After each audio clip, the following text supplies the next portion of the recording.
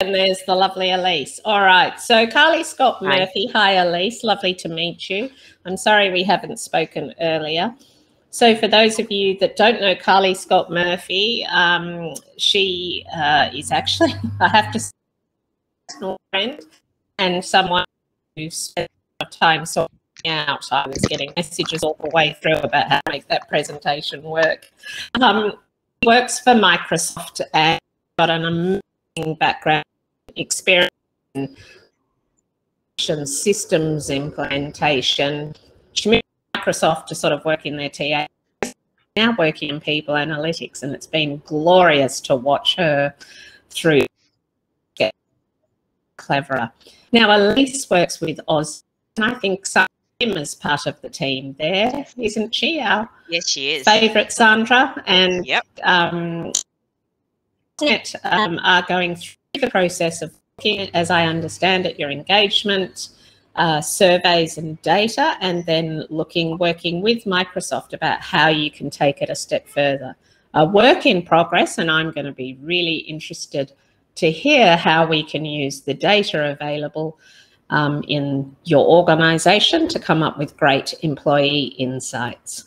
I'll leave it to you. Thanks so much, Andrea, and thank you very much for having us here today. Hopefully we won't have any issues with slides, because we're not going to do slides today. We're going to have a conversation, which I think should be fabulous. So before we start, I just wanted to do a quick acknowledgement to country and acknowledge the traditional owners of the land on which we're meeting here today, and where you're joining us from around Australia and potentially around the world. So for me and for Elise as well, we're part of the Wurundjeri people and the Kulin Nations land that we're working on today, and we want to pay respects to elders past, present and emerging.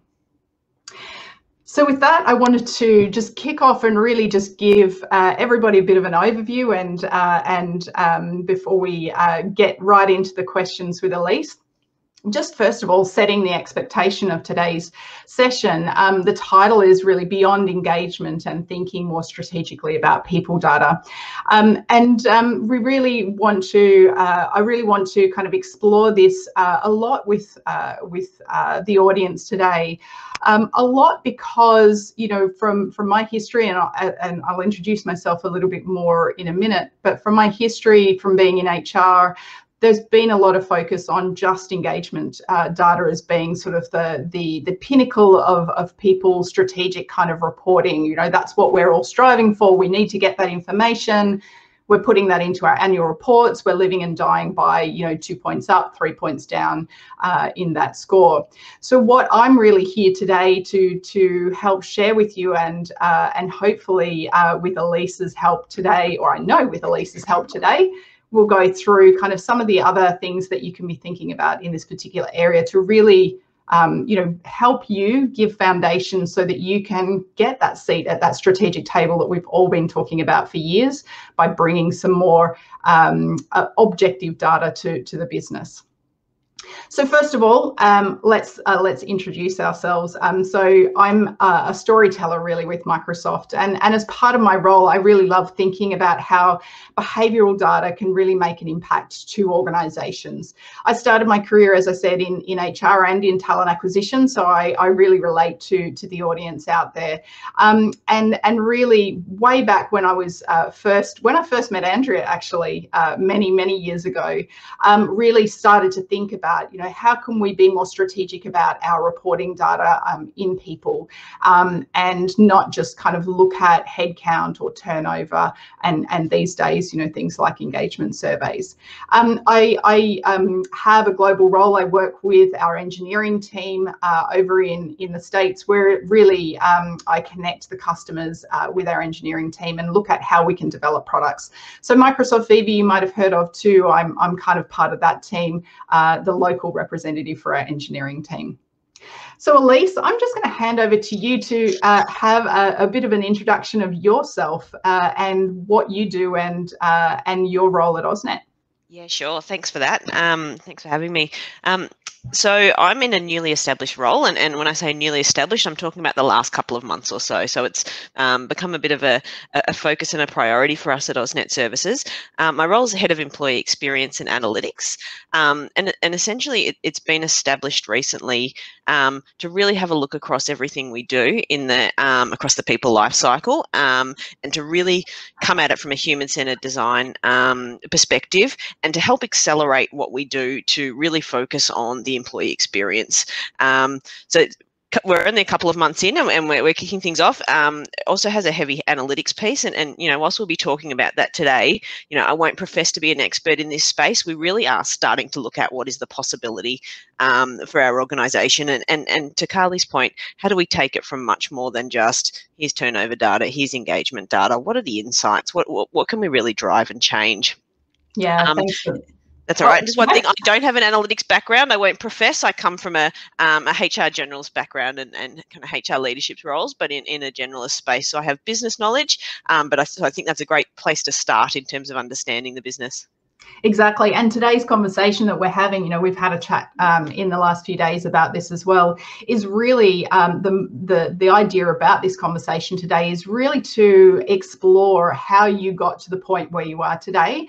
Not necessarily, looking at in detail at, what the strategy is and what the products can do and what you're going to explore. I think we'll touch on a lot of that, but really I wanted to kind of give the audience a bit of an overview of how did you get to where you are today? Because I think that's an important step. You see organizations like NAB who have like big people analytics teams. They're doing a lot of strategic work, which can be quite scary from an HR point of view in a smaller organization than NAB, right? So having you here today is really going to be great to look at that start of that journey and see where you've got to and how you've how you've come to where you're going. Oh, sorry. How you've come to where you are, right? And where you're going, right? Here we go.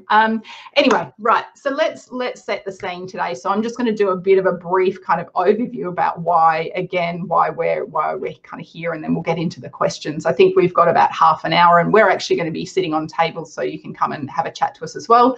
But also, yeah, pop in the chat if you've got questions, and we'll definitely get to those as we go along. So, as I mentioned to the start, we've got what I can see and what I feel out there is a very strong and very heavy reliance on engagement survey data. It is very important that we look at this particular data, but are we putting too many eggs in one particular basket, right? So I think there is a place for us to be able to understand the feelings, but our conversation here today is, but what if we could take that and then understand the behaviors of what's happening within the organization to help us understand what's happening in terms of those behaviors, put change programs in place, and then being able to measure those behavior changes as well as the sentiment changes across the organization. I think one thing to kind of be aware of too, from an engagement survey data, is we're actually asking people to take time out of their day to create or to respond to those surveys, right? So we're taking time out of their revenue generating activities.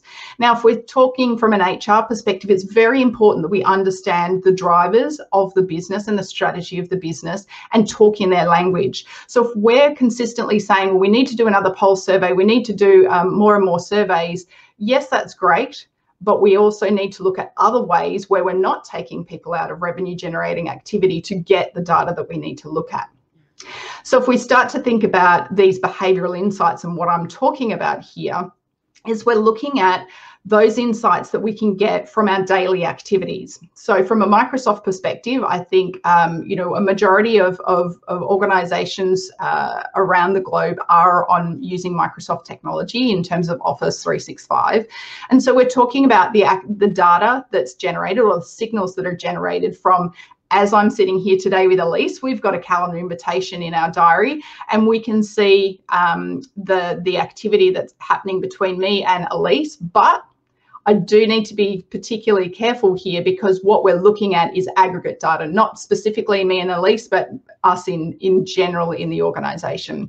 So we're looking at how our employees collaborate and connect with each other through meetings, through emails, and through things like Teams interactions and chat. And the reason we're doing this is really, from measuring productivity, it's a lot harder to understand or understand the impact that our knowledge workers are having. So if we can combine this information, this behavioural information, with sentiment, and also things like outputs like sales or revenue generation, etc., we can start to kind of understand the behaviours that are leading towards better revenue generation. So, for example, things like, what does good look like for our salespeople? Can we encourage better sales because we can look at how big are their networks, how much time are they spending with their customers? And in all of this, I just reiterate, we're looking at this from an aggregate perspective. So hopefully that's kind of given a bit of an overview of what we're looking at today and what we're referencing when we're talking behavioural insights here. So, Elise, tell me a little bit about AusNet and what they do. Let's start with that. No, sure. And I'm conscious most people won't have a good view. So we're in the energy industry. We're essentially an energy assets company. So we don't generate energy, whether that be, solar farms, etc. We don't do that. We actually own the transmission system in Victoria. So the big towers you see along the freeways, etc., that take energy, and we also have a gas network as well, but take energy from where it's generated through to what a distribution network, and we own the distribution network for parts of Victoria.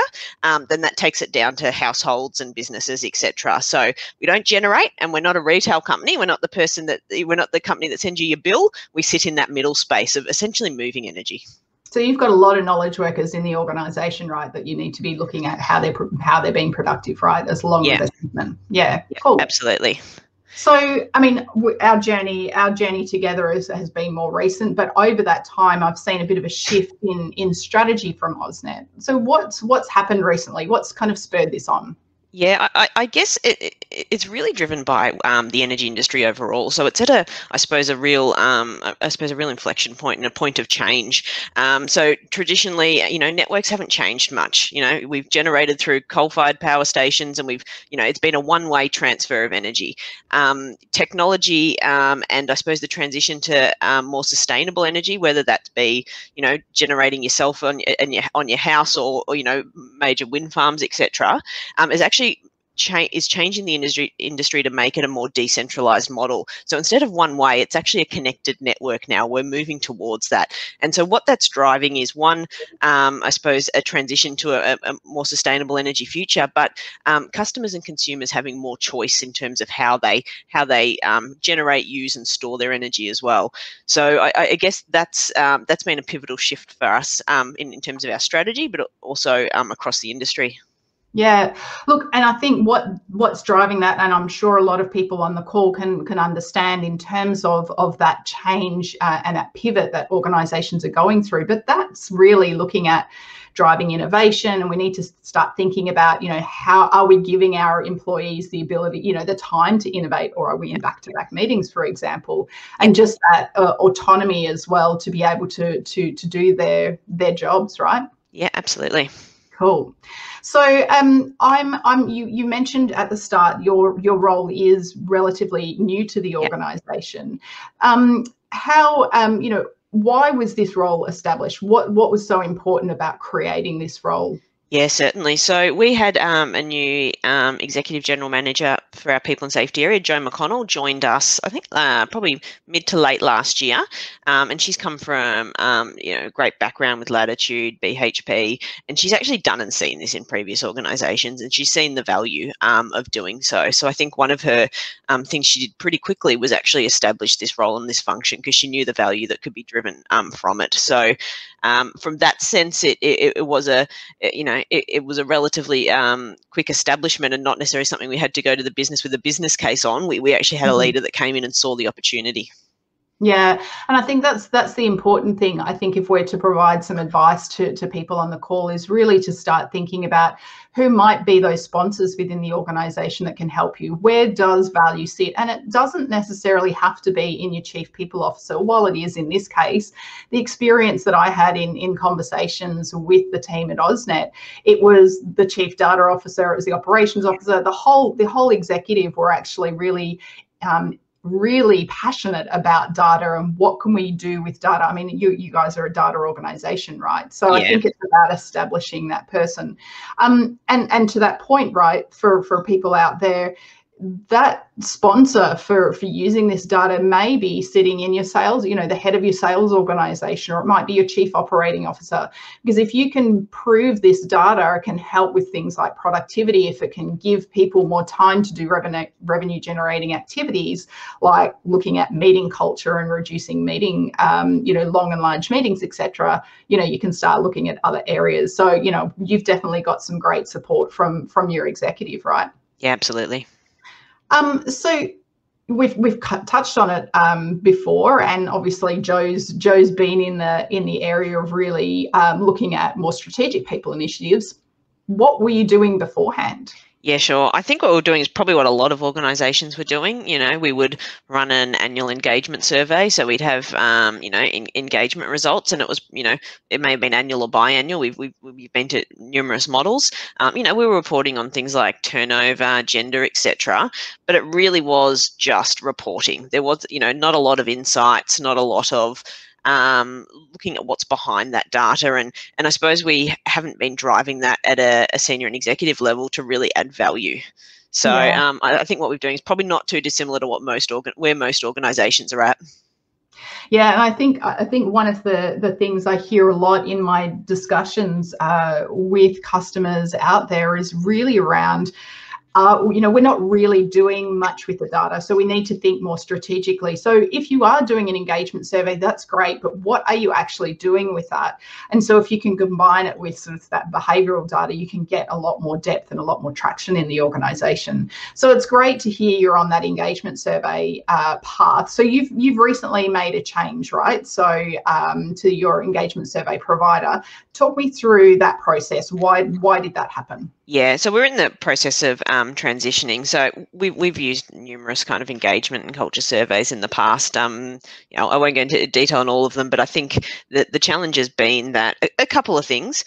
The language they often use is not the language of the business, but also, the time period. Often, they're an annual, biannual type, type thing, and also the access to the data once you've actually done those surveys is not quick. You often do it. By the time you actually get the results and digest them, you're 4 months down the track and the world's changed. So we have made a move, and we are using Glint now to actually, not only are we testing engagement, but to actually have pulse surveys. So we're actually building in a cadence that we run actually short surveys every month, every 4 weeks, and there's only a handful of questions. It takes less than 5 minutes, but a cadence around really looking at these and having a regular view of engagement, employee sentiment, etc., and trying to build that in with how leaders focus on and then talk to their teams as well.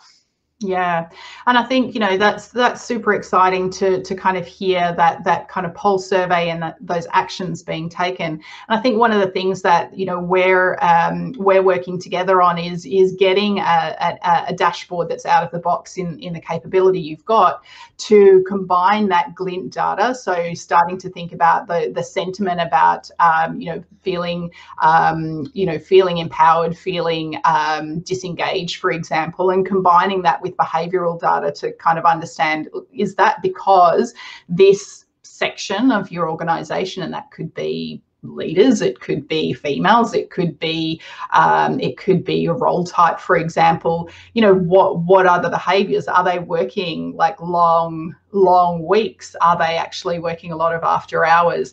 Are they feeling, are their networks smaller, so that disengagement from not feeling connected? So that's going to be super exciting when we see that. So we've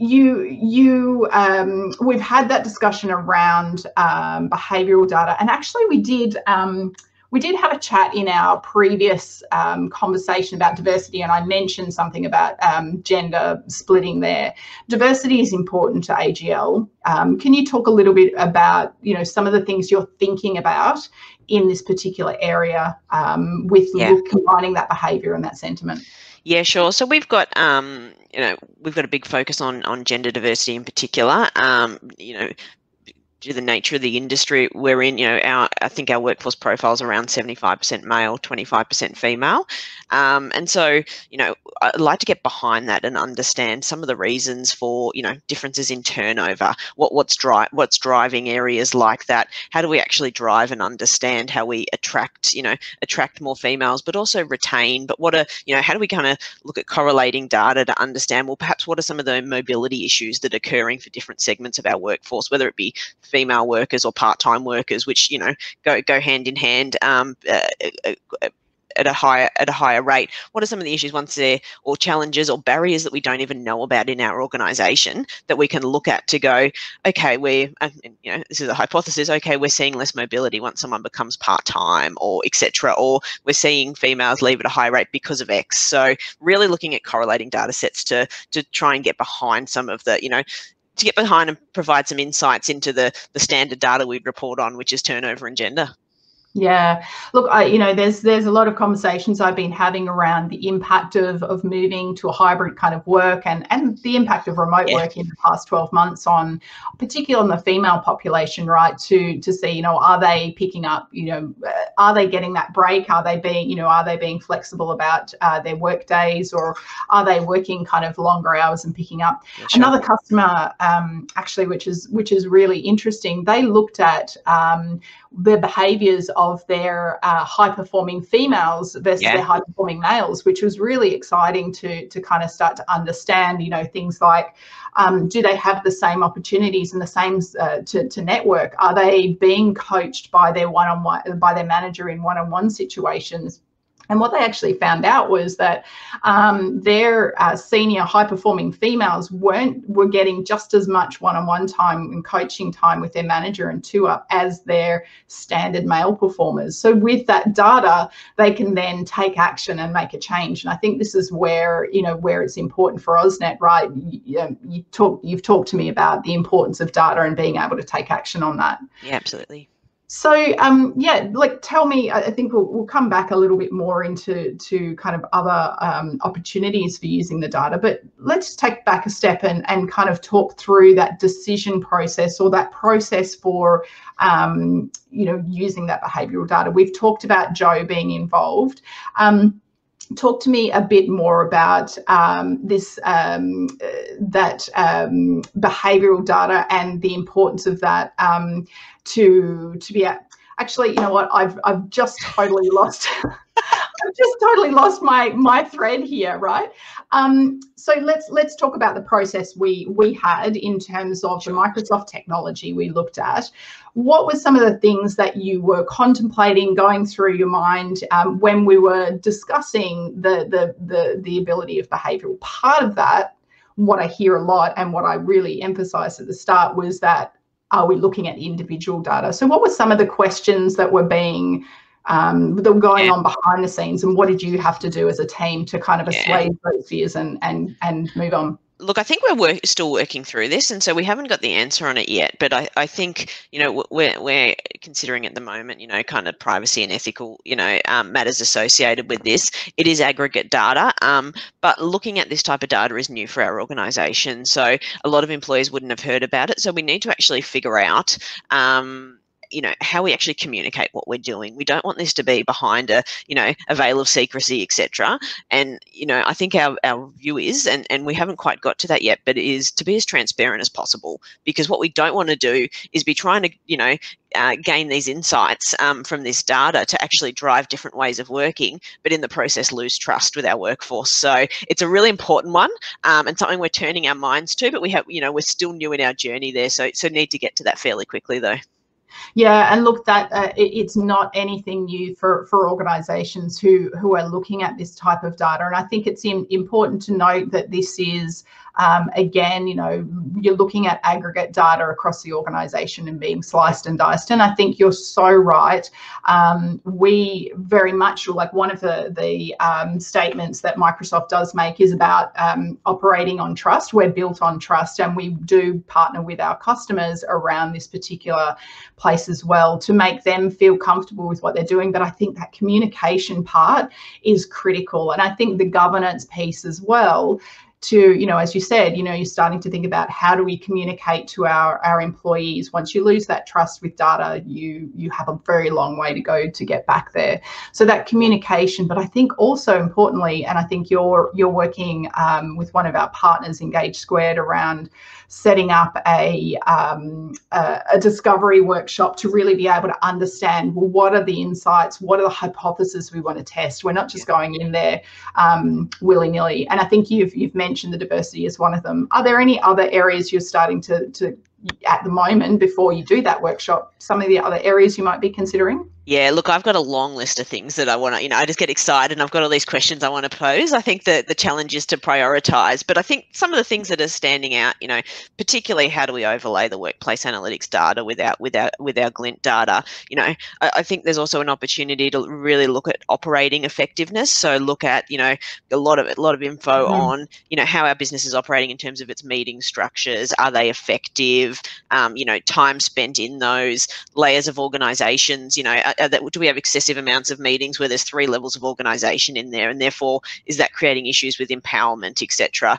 You know, when we talk about, you know, some of our pulse surveys, we ask questions like, you know, is it easy to get things done around here, etc. If we can actually look at our effectiveness in terms of how we're using technology and collaboration to go, well, perhaps we're getting a low score here because of this. But I think that some of the key insights will potentially come by looking at, for instance, our Glint data and looking at what the correlation is. Well, what are some of the behaviours of effective teams?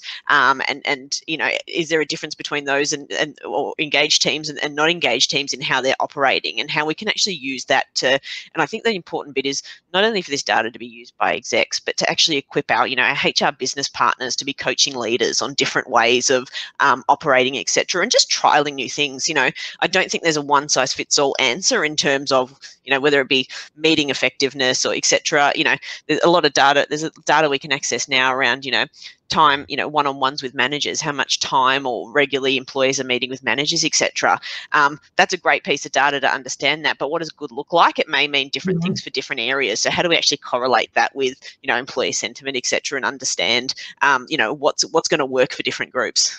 Yeah, look, you've got some great examples there, and I'm scribbling down some of the things. I think from a C-suite diary, I'm trying to schedule a meeting with someone at the moment who is the CEO of an organization to have a chat. He's really keen to talk to me.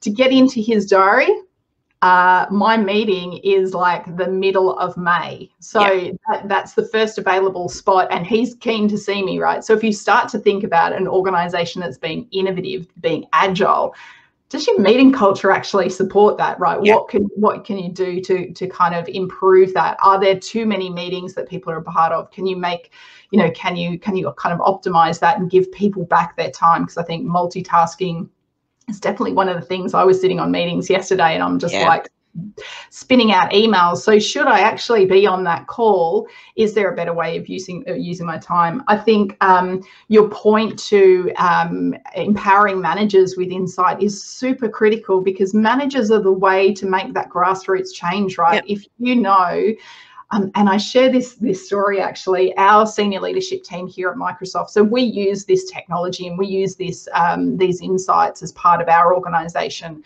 And we're pretty much customer zero, right? We're all across it. But our senior leadership team here in Australia, we were having a meeting around our managed coach care ethos that we have for our managers and our leaders.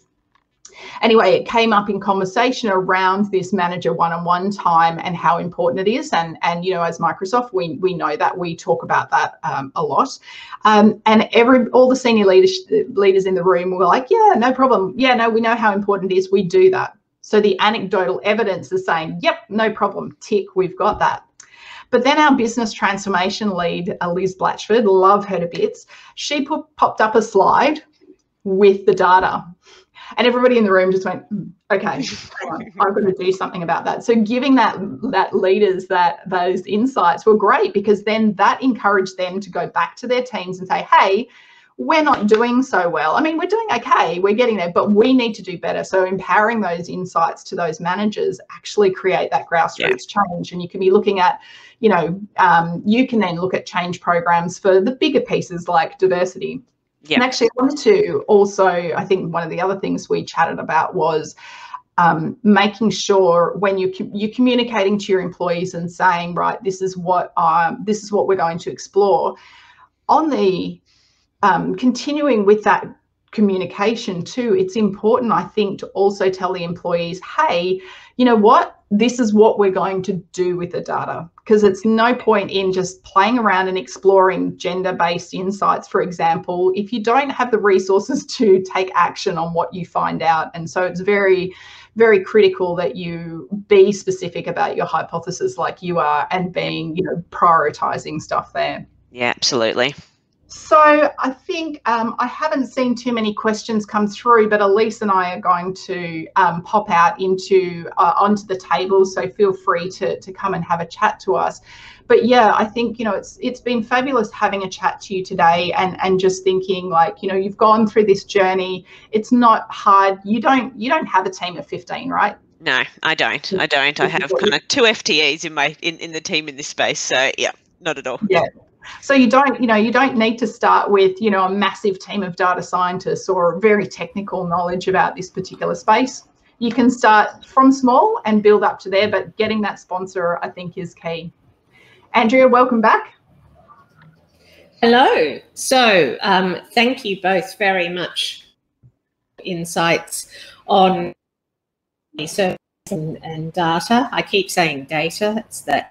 So what I'll do is I'll turn the presentation off. If you two sit on a table together, and everyone, we think we can fit about 6 to 8 of you on a table. So if you've asked a question, move up and other people can join you. And in your groups, at your tables, why don't we have a bit of a discussion about, you know, what data are you currently collecting and using to understand employee performance and how they feel, D&I and all of those sorts of things. It's such a new area for so many people, and an area that's a lot stronger overseas, but growing in interest here as well.